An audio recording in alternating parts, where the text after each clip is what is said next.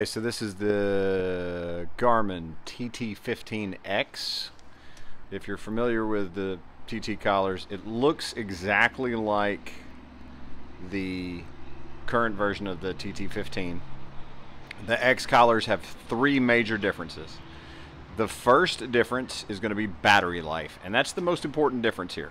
The battery life on this collar is substantially better than what we have in the TT15s right now, and it blows the TT15 minis out of the water. In a 2.5 second update rate, you're looking at between 60 and 80 hours of runtime off of a single charge. The variance in there is going to depend on a couple of things, whether you run your lights, how much you're stemming the dog. And so a little bit of it depends on what you're doing. There's a difference too between straight runtime and then if you turn it on and turn it off, you'll get some differences there.